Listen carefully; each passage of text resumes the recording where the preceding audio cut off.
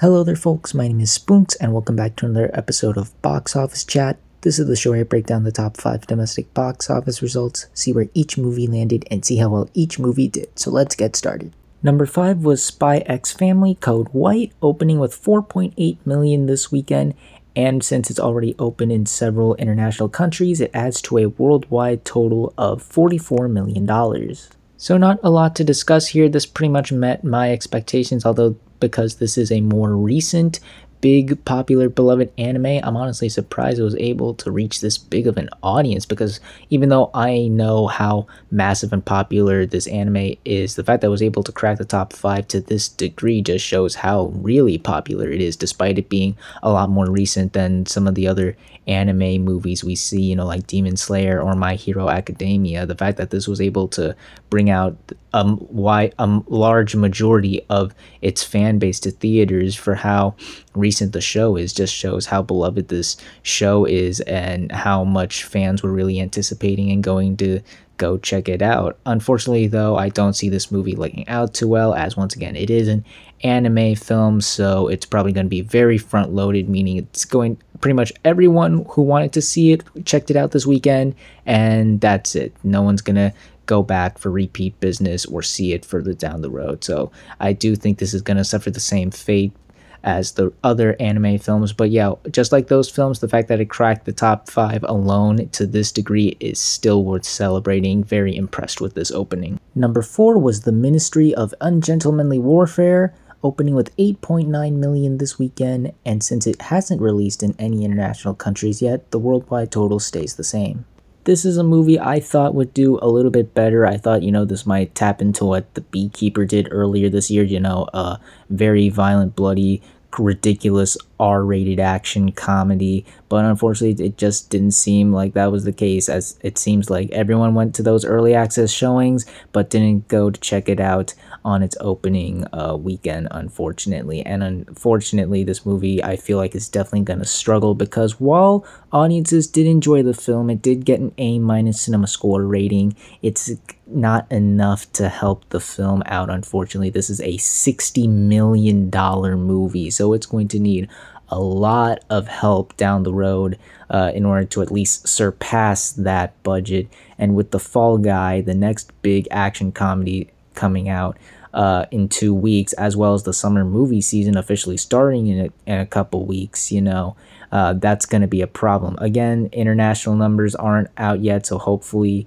or maybe it'll take off internationally, and maybe that'll give it the boost to at least surpass that initial $60 million budget. But right now, things ain't looking so great for this movie, unfortunately. Number 3 was Godzilla x Kong: The New Empire, making $9.5 million this weekend, adding to a domestic total of $171 million and a worldwide total of $485 million.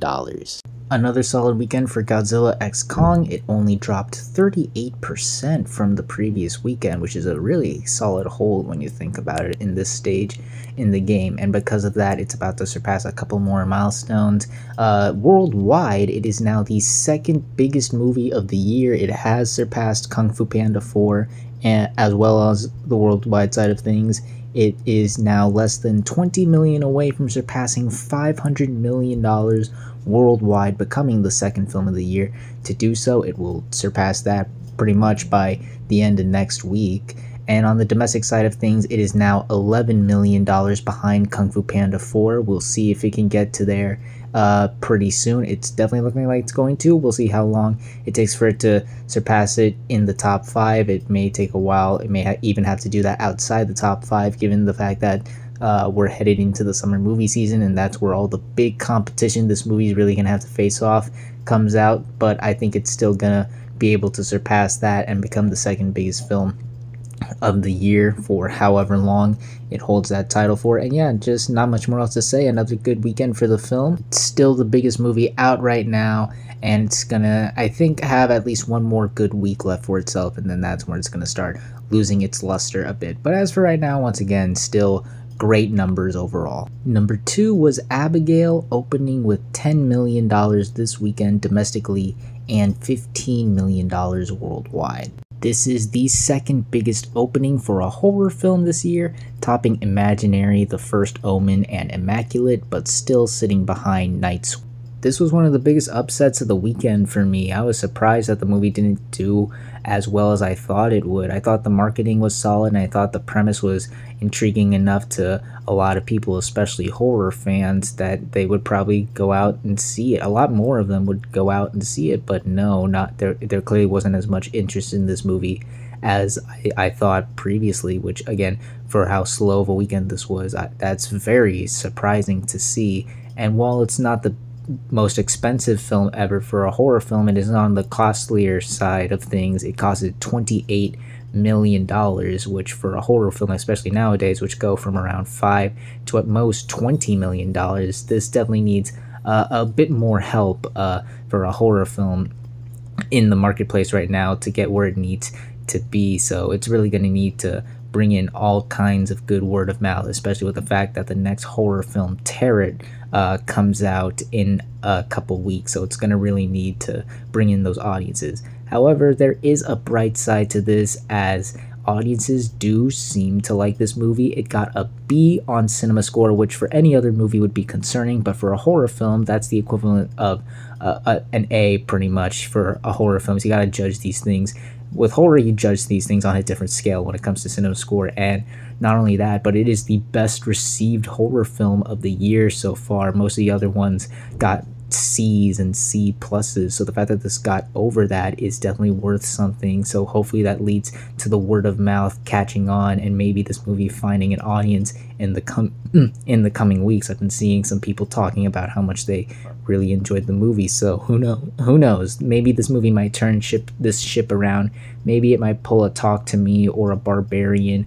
I think those are in the same vein of where this movie opened. Maybe this movie will also be able to turn that around. And again, $28 million, that's, for a horror film, it's a bit on the costlier side, but it's not like it's impossible for this movie to get there, like say with Ministry of Ungentlemanly Warfare is right now with its opening and its budget. So yeah, a bit of a disappointing opening, but hopefully things turn around for the film. There are some things that I see turning around for this movie, but still, this is a pretty subpar opening. And finally, let's end the video off with the #1 movie of the weekend, which was once again Civil War, making $11 million this weekend, adding to a domestic total of $44 million and a worldwide total of $50 million.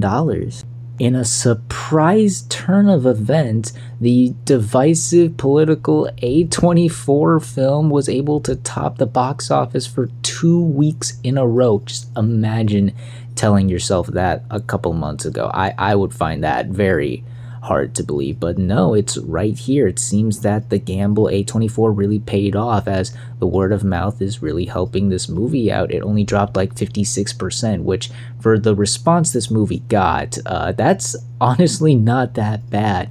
And in terms of A24's filmography, it is already their 5th biggest film ever. It sits behind Talk to Me, Lady Bird, Uncut Gems, and Everything Everywhere All at Once. And given how so close it is to a lot of those movies' numbers, it's sure to reach #2 probably by the end of next week. Who knows, maybe it might come close or even surpass Everything Everywhere All at Once to become the studio's biggest film ever, domestically at least. And yeah, it does seem like it's paying off for them once again. They took a big risk. This was their first time trying to sell a major big blockbuster, and it seems to be paying off for them. Hopefully this convinces them to greenlight some other more different big blockbusters, and hopefully they get big solid responses from audiences and the box office as well. However, the movie still needs to get over that doubling point. It's just started to release in a couple international markets, so hopefully it starts bringing in the big numbers overseas as well. I'm not sure how it's gonna do that, since this is a very American movie. It's dealing with very American problems right now, so I'm not sure how that's going to translate internationally. But if it can do that, then yeah, I'd still be impressed. The fact that it's made this much alone in just 2 weeks is still impressive. It's already made back its $50 million budget. Again, that's just insane to me that this movie was able to do that. So yeah, I'm definitely looking forward to seeing how much further this movie can go. who knows how it'll stack up once the summer starts kicking into high gear, how it faces off against the bigger blockbusters. But yeah, things are looking pretty good for Civil War right now. And those were your top 5 domestic box office results for this weekend, but we're not quite done yet, as we've got another week ahead of us and new movies hitting theaters. And this weekend we have 2 new major wide releases, the first being Unsung Hero, a new faith-based Christian film that tells the story of the Smallborn family and how they became the biggest Christian pop rock band ever, pretty much. Now, since this is a faith-based film, I do think this is going to make some pretty solid numbers, especially with how this weekend's numbers are. There's no chance this doesn't crack the top 3 of the box office, given how popular these movies are with their demographic, and given the subject matter of this, I do think that will cause people to be even more curious to hear the story about this band. But you know, I said this also about some other faith-based films, you know, Cabrini and Ordinary Angels. I thought those would do a bit better, but they didn't really bring the heat either. So there is that bit of hesitancy I have with this movie. I think it's going to do solid numbers here, you know, for the type of movie it is, but I'm not expecting it to be like Jesus Revolution last year, where it just really took off. So yeah, I'm expecting good things, just not amazing things, given how certain faith-based films have done this year, and seeing how this may follow in the same trajectory with those films. I just have a feeling that it's probably going to lean more with those films than something like Jesus Revolution, but who knows, I could be wrong. Maybe this movie surpasses, but we'll see.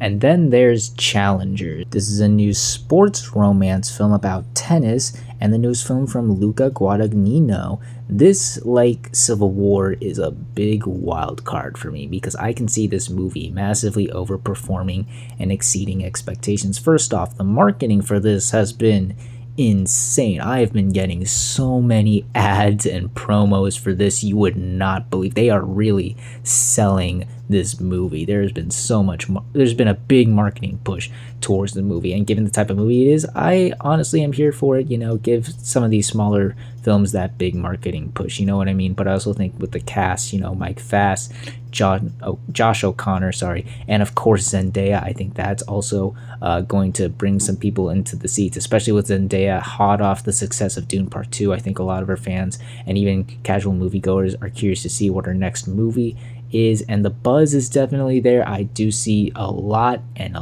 of people talking about this movie, and I think we may see some bigger than expected opening weekend numbers. And you know, with how lackluster this weekend was, there's no doubt about it that's going to top this weekend. But there's the thing, given the type of movie it is, and given the fact that we are about to head into the summer movie season, I mean, for crying out loud, it's the end of April. Once that's over, we're headed right into the summer, kick-starting things off with the fall guide. This movie's going to need to do a lot to stand out from the big tentpole blockbusters. You know, it's a smaller, lower scale type movie. You know, it doesn't have the biggest special effects or the biggest cast or anything. It's got the 3 main leads, but you know, that's about it. So it's gonna really need the solid word of mouth. People are really gonna need to like encourage others to go and check this out to help this movie out. And hopefully the movie didn't cost that much, because this could also be a big money gamble, you know, like what would happen with Civil War. That paid off for them, but we're just gonna have to wait and see what happens with this movie. So yeah, a bit of a wild card, bit of a mixed bag for me. I can see this overperforming and I can see this underperforming, but we'll see how well this movie truly does, as well as the rest of the movies that land in the top 5 on the next Box Office Chat. And that's going to do it for this week's episode of Box Office Chat. What did you all think of the results? Were you satisfied, unsatisfied? Comment down below and let me know. If you like this video, hit the like button. If you like this channel, hit the subscribe button. Follow me on all the social media links right there. And until next time, everyone, stay sharp.